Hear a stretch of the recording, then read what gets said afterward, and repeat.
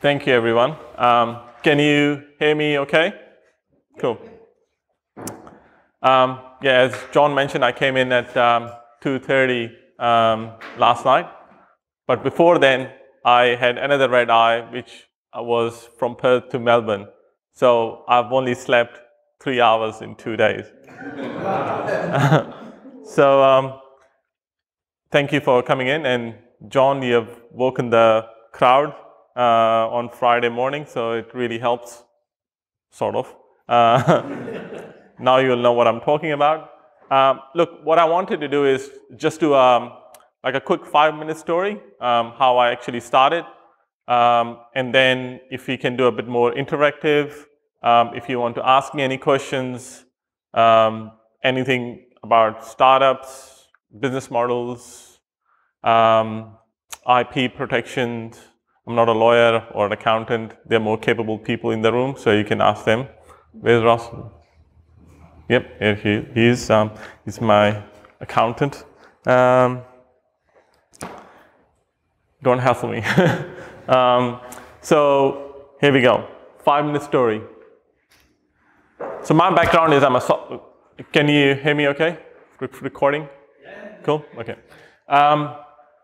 So my background is I'm a software engineer, so a bit of a nerd. I was working on a mine site where a project manager said to me, we keep losing materials. Can you help? And because I was working on a mine site doing fly in, fly out, my response was, I think I already have a system. And obviously, the project manager response was, you're kidding. Who are you? No one knows you. I want a system which is used by big companies like SAP, Oracle. So he said, go look for a solution. I want a solution which is an ideal solution. And he had like a certain criteria. So for example, he wanted the system must do barcoding, it should do GPS tracking, must be easy to use, easy to train, affordable. So it's got like certain criteria. So we found a solution, but unfortunately, so that was his criteria: known system, barcode, GPS tracking, easy to implement, easy to use. So when we looked for a solution, the solution was $1 million just for that project, and it would take 8 months to implement. So obviously, the project manager response was, the client is not going to pay for it. So he had another brilliant idea. He was thinking in his mind that he was thinking outside the box. He said, use spreadsheets. So you know what happened with spreadsheets, right? They multiply. So, so what happened is he said to me, you are Mr. IT guru. Why don't you create a spreadsheet template, send it to the guys on site, and make sure they input the data. And when it's time for reporting, project reporting, just give me the data so I can send it to the client for progress claims, and we can get paid. Happy days. Unfortunately, it doesn't work like this. So I sent a template to the guys on site, and at the end of the week, we had about 7 sheets. Project manager called the guys and said, guys, you can't keep multiplying and copying and pasting these sheets into different copies. I want consolidate one. So he said to me, make sure they don't copy. I told the guys, make sure you don't copy. Guess what happened? Next 3 weeks later, the nightmare begins. He had 21 sheets in 3 weeks. The project was about 102 weeks. And so I went back to the project manager and I said, there were a lot of heated debates. Everyone was blaming each other. And, finger pointing, you didn't record it. My spreadsheet is better than yours. I've got a more colorful spreadsheets. I've got more, my formulas are better than yours. There's a lot of these things going on. And I was working on doing fly in, fly out. You can see I was losing weight. But I still had hope, So thinking outside, this is my thinking outside the box. I thought, what should I do? So I went back to the project manager and I said to him, look, why don't you use my software? I'll give it to you for free, but I will own the IP and copyright. So that sort of got me started, and our solution was quite simple. So thinking outside the box, the way the solution works, and it's quite simple. Every time you scan something, we captured who did it because you're logged in. When it was done, we captured the timestamp. Where it was done, we captured the GPS coordinates of the phone, of the device, and what action was taking place. So with one scan, you're capturing 4 or 5 different data points, and that goes into a cloud-based solution.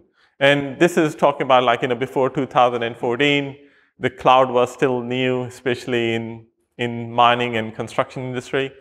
So that sort of worked really well.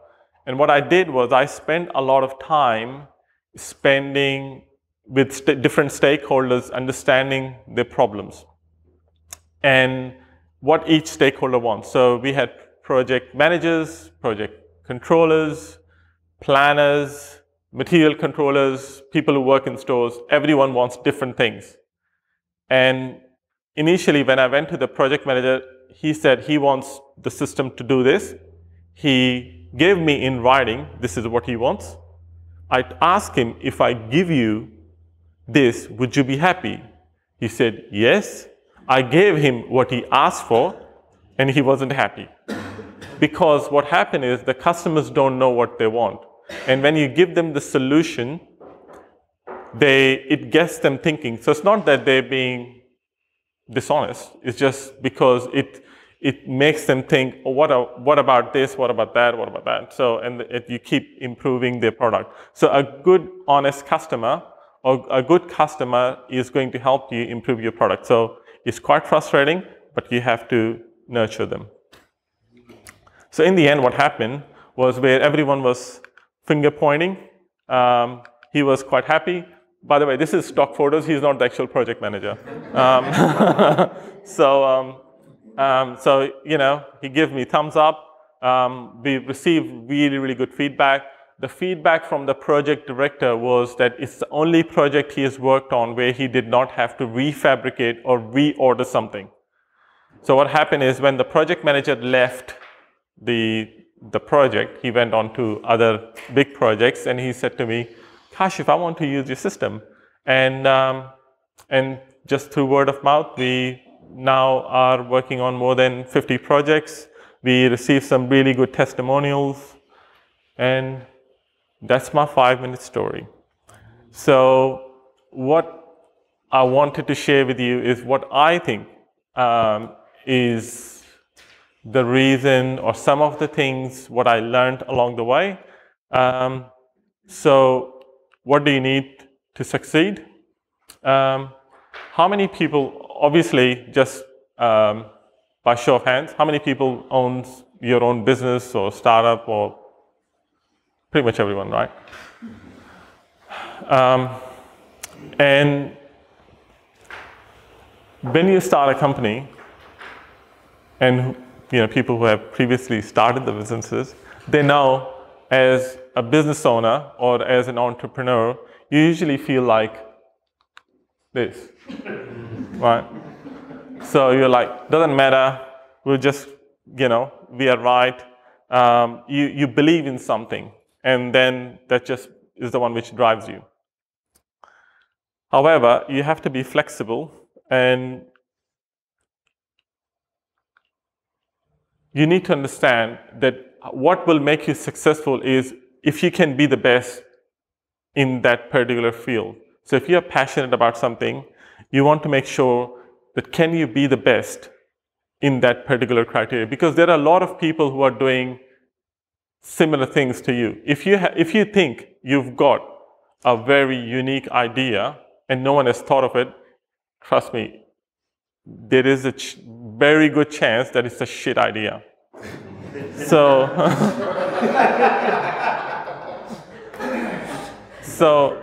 so there are people who have thought of all these ideas, but it's not about the idea. It's can you be the best at that particular thing which you are passionate about. And passion is the one which will drive you, right? So if it's something that gets you excited, you need to find that.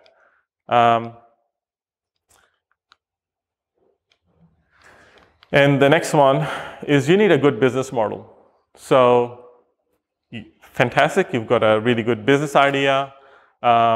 You can be the best at, you really love it, you think about it, you dream about it, you live it, you talk to everyone about it. But how are you going to make money off it? So that's something which you'll have to think, because eventually the passion will try to go down. You need, at some stage, you will need to raise money, feed the kids, feed the family. So you need to think about what is going to be a business model. How are you going to make money off your grand idea? And the next one is faith. Faith is different for different people. Can be God or creator or whatever you want to believe in. So aliens, or this, because what happened, or believe in yourself. So what happened is that, as a very famous philosopher of our times, Mike Tyson, said that everyone has a plan till they get punched on the face. So, so what happened is that when you think that you've got all the ideas, everything is running smoothly, you've passed all the hurdles, you've got your product or solution or the business, and then nothing will go wrong, something will go wrong. There is always something is going to go wrong at every stage of your business. Whether it's the starting, you have issues with your founding members, your key employee quit, you get sued by someone, or it could be anything. So in the end, it's about sometimes you win and sometimes you learn. So you never lose. So just make sure that whatever happens to you, if it either is positive or it's negative in your mind, but those negative things are lessons learned. What can you get out of it? And I've made thousands of mistakes, right? And each mistake could have killed the business. But you learn and you make sure that you don't make the same mistakes again, because that's just crazy. So, sorry, this thing didn't come up. The next one is something that sort of really helped me, because, and now I'm talking about from my product point of view, that really helped me was IP protection. And again, this is informational only. Take your own legal advice, all the disclaimers that come with it. Don't sue me. And my opinions are my own, and I've got lots of them. So one of the things that sort of helped me was patents. So, and patents are complicated. The lessons from that was, you need to look at what is important to others, not you. So it's not about the product you're going to build or the solution you're going to provide to the customer is not to yourself. It's so easy to get carried away with, oh, this is my product and everyone's going to love it. But if it's not going to help your customer or the end user, no one's going to buy it. So you need to understand what is important to others, and that's what you need to protect. So I'm just talking about IP protection. Educate yourself. You need to understand your product and what you're going to protect more than your lawyer or more than the person who's giving you advice, because no one knows more than what you do. So try doing some patent searches. Find an attorney friend. I know it's a, what do you call that? You know, oxymoron. So, are there any lawyers here? Okay. So find an attorney friend. Look, I had a friend. He sort of pointed me into the right direction, which was really helpful. And get used to rejections. So my patent story is, I went to a patent lawyer, and I said to him, look, this is my great idea. Because one of the things which we wanted to do is to, we've got this asset register which we are capturing in the field. We wanted to link that into a 3D model. So it's pretty cool. The way it works is you have a 3D model and you can actually color code the items as they move through supply chain. What is the status of them in like red, blue, yellow, green. So you see it in 3D model, what is the status of your project. So I had this idea. I went to my first lawyer, patent lawyer, and I said to him, what do you think of this idea? And his response was, well, this is too generic, you're not going to get patent on it. So, and I just keep getting used to rejection. So I said to him, thank you very much, sir. Move to the next one. So one of the things I learned is when someone says no, you say next, right?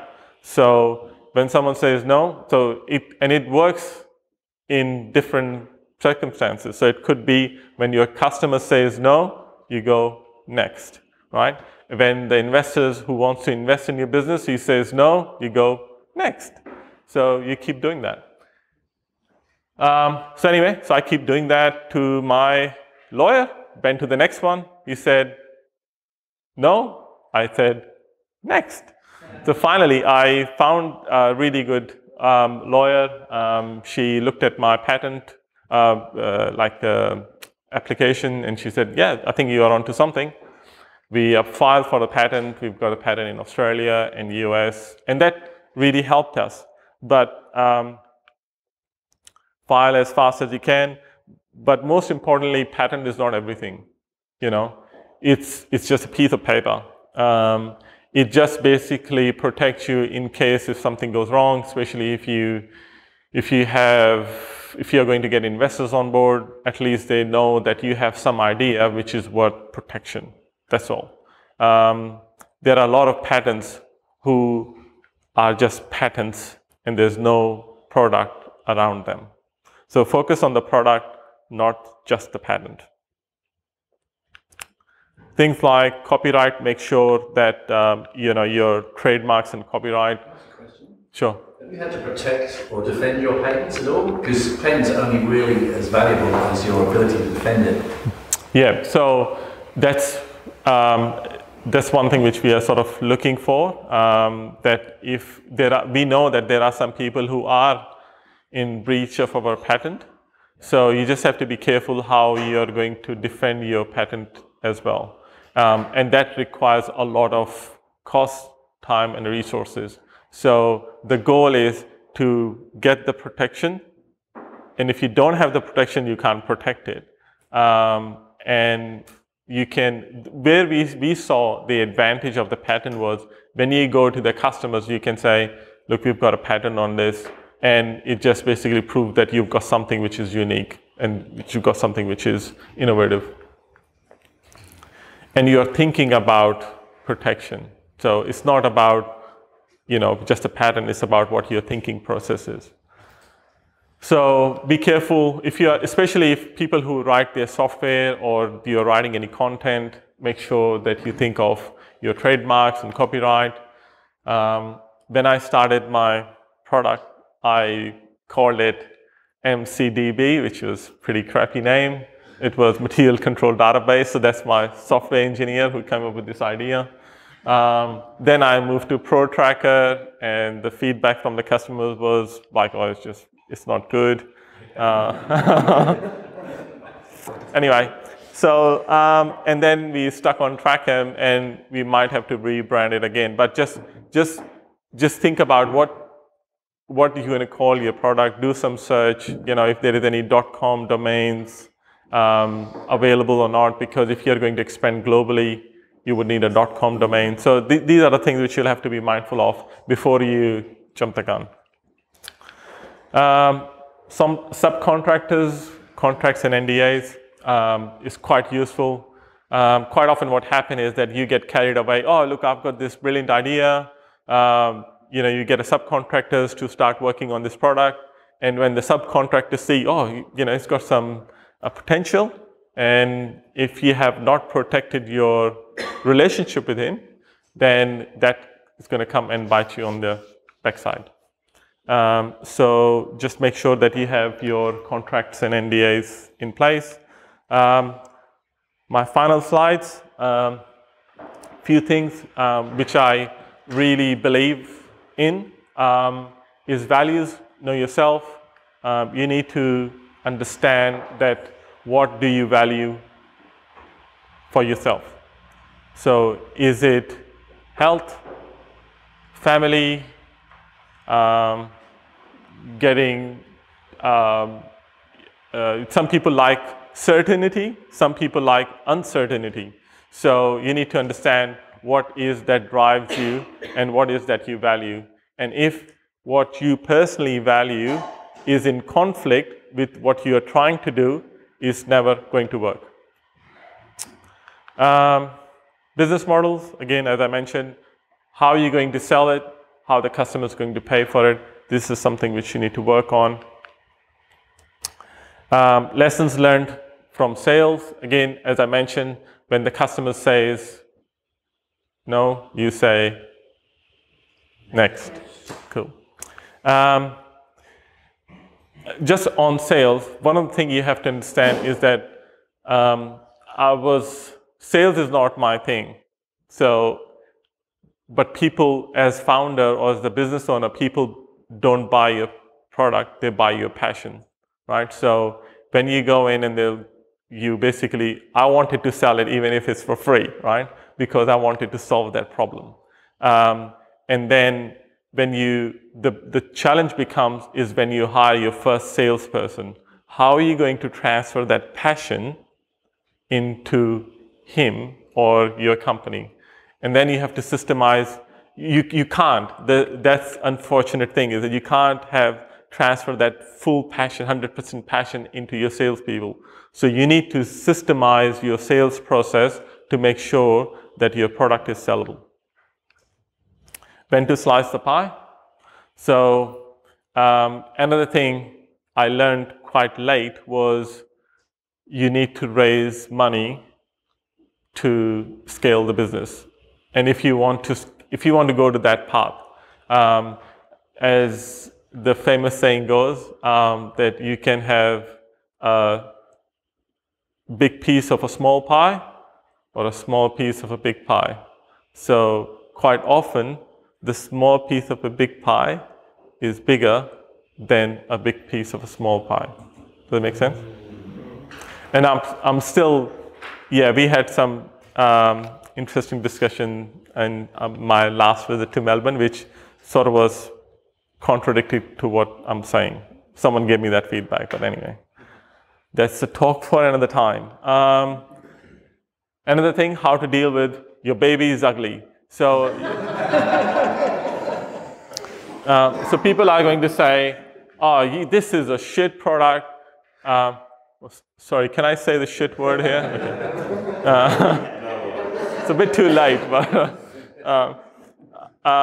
so look, what happened is that you've got this product, you really love it, and you'll find a customer who will say, oh, I really like it, but quite often you'll find customers who will basically, oh no, this is really crap, or it's not going to work. So you need to understand that, how do you go past that? How do you go past that first rejection and understand why they don't like it and try to drill more into it, that what is that is bothering them, what is that they don't like.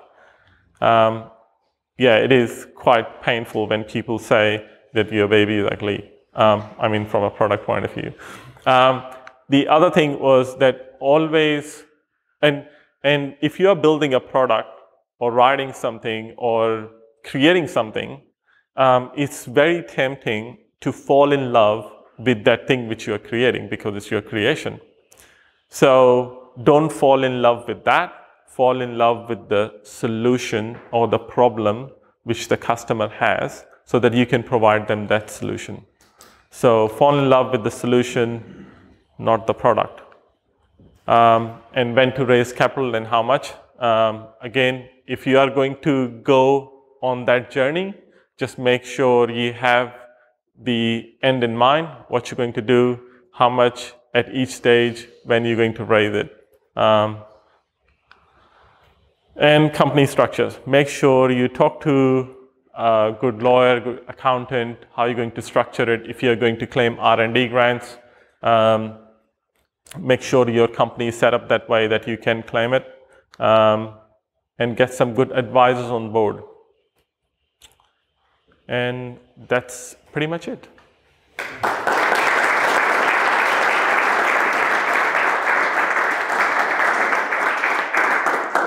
Well done, some great one-liners there. Wow. It's just particularly liked how to deal with your baby when it's ugly, I guess. So, yes, some great one-liners. Let me just read out some of the ones that I picked up. Everyone has a plan until you get punched in the face. I thought that was just really good. And so many business owners around the room, I know, have been punched in the face so many times. That's just part of doing business. Sometimes you win, and then sometimes you learn. I thought that was really good. If you have a great idea, it's a shit one. And so many business owners think, oh, you know, I've got this great idea, and then you go, yeah, okay. People buy your passion, without a doubt. You know, the business owners in the room today, that's what you buy. You can actually have a crap business model, but you can still have a good business. You can have a crap strategy, but if you've got the passion, you can actually drive it to make a successful business. One of the questions which I really want to interrogate, it relates to, and I know there are a number of people in the room at the moment that are making that change as to whether they actually sell part of their business in order to raise capital. So I wouldn't mind you just going through that process and your thought process, how you work through that. So look, there are different ways of raising capital. Either you sell portion of your business or you raise money using issuing more shares.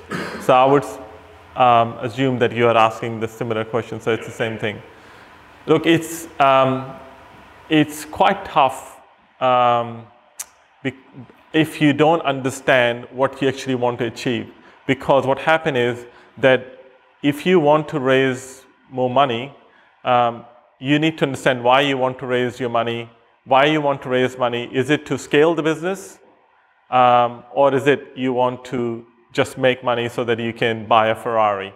So it really depends. I assume that you want to sell or you want to raise money so that you can scale the business. If you want to scale the business, you need to understand that you cannot do it on your own. You need to hire more people. You need to hire a good team, good management team, and you can't do it on your own. And that's why you need to raise money. Most of the money is raised these days, I'm talking from a product and a software point of view, is usually to hire a good team. So, and one of the reasons we raise money is so that we can hire good people. Great, excellent. So, questions through, yes? Just on that, thanks. Have models for valuing a business, and because often you're in that sort of startup and you're investing, whatever you're making back into further. So often the bottom line is not that great, but obviously revenue's growing. I mean, what should be your experience in terms of how people look at your business or value your business? Yeah, look, one of the advice I can give you is raise money when you don't need it. And as soon as, because what happened is that once the once people know that you need money, then they will sense it. And it's unbelievable how they can sense it. It just comes across. Doesn't matter how, if you are a Hollywood actor, you cannot fake that. People will know that you are desperate and they will use it. Everyone wants a good deal. And it's raising money in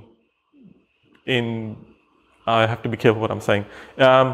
Raising money in Perth and WA is difficult. So you just have to bear that, but it's not impossible. What about Australia generally? I mean, is it say compared to the US or overseas? The thing is, like, the hardest bit is you guys have already done it. You've started the business, or you've done something. So that's the hardest bit. Raising money is difficult because if someone is giving you their hard-earned cash or their money because they want to believe in you. So you have to understand what is their driver and why they want to give the money to you. And if they are giving you the money and this is really important, because if someone is investing in your business, you need to make sure that they have the same focus and they have the same end goal as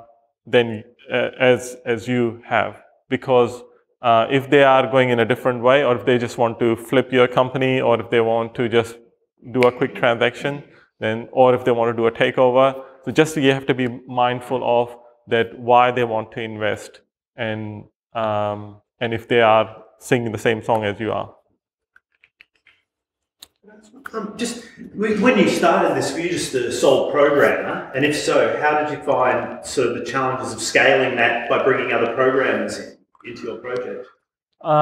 Look, to be honest, when I started the product, or I didn't actually realize that it's gonna get that big. Well, our hope is that we will be the next Atlassian or the next big unicorn. That's the vision. But you need to, as I mentioned about passion, you need to infect that passion or that virus, the good virus, into your team. And that's why culture is so important.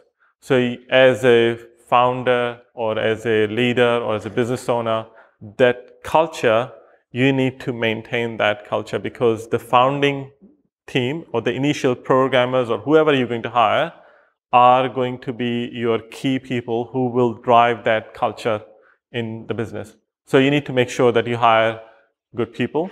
And one other thing we have a saying in our business that culture eats strategy for breakfast. So culture is that important.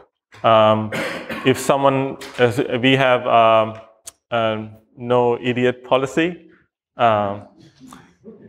We have a different one, but because it's being recorded, I'll just say no idiot policy. So basically, it doesn't matter how good someone is, if it's the best salesperson or if it's the best developer, if he's being bullied or if he's being an idiot or if he's not behaving as what we believe in, then he will get fired. Simple as that. Yes. One of the things which we strongly believe in: hire slow and fire fast. Quick question. What type of time frame were you looking at when you first started, like MC, DB to program to Trackem? When did you really see the growth of the business happening? I think the first initial months or the first project, I was just focused on the product. So if you think about the journey, was you look at the problem, you create a solution, the solution turned into a product, and the product turned into a company. So that's sort of like, it takes time, and there are some, and unfortunately we see a lot of, hype and news around things like, oh, Instagram did it in 12 months, or it's X amount of companies did it in, 6 years. So everyone has got unique circumstances. You've got your unique challenges. So just take your time. But once you've got your product, then it's just how fast you can grow. Thanks for sharing your time this morning. I find this really interesting. My question's around pricing. You mentioned you made a lot of mistakes. One of the things that it's practically impossible to get right is pricing software first time around. Yeah. Look, from a pricing point of view, we've tried so many different models. So because we are providing asset tracking solution, so we tried number of users. So you pay per user. It's a quite standard one. We tried paying by number of assets you are tracking. We tried different models, but nothing sort of worked. And now what we are sort of getting to is how can we get more network effect? How can we get more people to use it? And what we found is if you're charging per user, what happened is that people start sharing their user logins and it corrupts the data. And then if you do charge by number of assets, then people don't track this thing, so it's going to cost me to track it. So what we did is we basically said, you've got like small, medium, large, or you've got gold, gold, platinum, diamond, or whatever package you want to call it. So you can have 3 different packages, small, medium, large, and then you basically say, you go for your life, how much you want to use it. So the more people use it, the better system gets. So that's what we found is quite useful for us.